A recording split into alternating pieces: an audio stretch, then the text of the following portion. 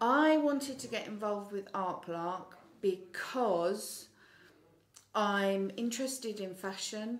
I love upcycling. I love making something out of nothing. And it's going to give me a chance to strut that catwalk. Upcycling is taking an old curtain and making a skirt out of it, or a rain mat and changing it into something totally different, or an old pair of tights and turning them into arm warmers. It's taking something and making it into something else. It's very, very important that people with disabilities are represented in the industry, because we buy clothes too.